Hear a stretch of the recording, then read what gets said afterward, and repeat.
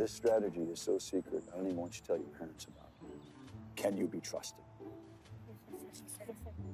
As you were.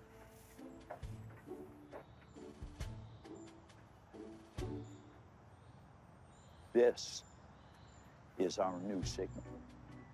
As soon as you get on base, you look at me. If you see that my hat is turned around like this, when you get to the next base, you slide and pretend that you injured your leg. Hold on to it, yell, squirt a few tears. That shouldn't be a stretch for most of you. And why do I want you to do this?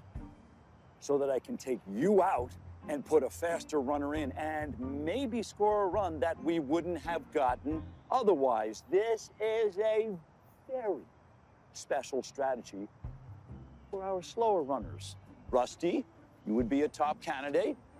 And if lightning should strike and Frankie, you happen to find yourself on base, I want you to go ahead and clean your glasses off and take a look at my hat. This isn't a strategy. This is cheating. I have no problem if you stop talking right now, Michael. If we can't find a way to win fair and square, I, for one, would rather lose. You cannot stand in front of people in their formative years and say that you would rather lose. I would rather lose than please cheat. Please don't waste our time quoting from the Handbook of Curling. This is baseball. This is wrong. Take me out to the ball game. Welcome. You are the luckiest kids. You're on my team. And I have just one rule. I'm in charge. Hey, team. You're looking sharp. Oh, sorry, I'm a few minutes late. Traffic was unbelievable. This is very important. This is about the playing, not about the winning or the losing. Say, Mike, winning is fun. Line up! When we draft new kids on the team, let me do the talking. We picked Ralph Johnson.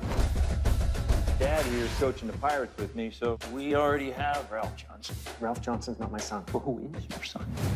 I smell a hit, Frankie. Plant it and turn.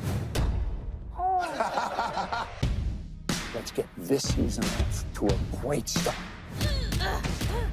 It's okay. We're all winners if we do our best. Give me a break. What kind of man are you? Losing doesn't bother you. Do you really remember every game you won and lost as a kid? When I was 12, we went 11-4 and lost the championship game when Billy Nathan got picked off third with 2 outs in the last inning. Well, you have a very good memory. Stop! Whatever that was, it wasn't baseball. I thought you said we weren't going to get on the kids about physical error. Tell me something. Why are you here? I'm tired, Don. I need a break. Mike, I'm asking you to be honest, and that's a hard thing. I was a kid who never got picked. I don't want Frankie to be the kid who never gets picked. That's why I'm here. I see our job as creating a safe, nurturing atmosphere where the kids aren't afraid of failure. I need to feel hope. I want to know there's purpose for all this. See? I mean, it's a pretty big thing. Now we can concentrate on baseball. Is an animal dead in here? You haven't changed your socks, have you? Hell no, Mike. I just don't want to jinx the team. Tell me you're a beast. I'm a beast. You're a beast. Oh, God. Come on. Not again! I got a confession to make, Don. I really want to win. You're turning into a real baseball man there, Mike. One more curveball, and you will find yourself on the spring musical. And nobody wants to be that guy, Jimmy. From a dreamer shining bright.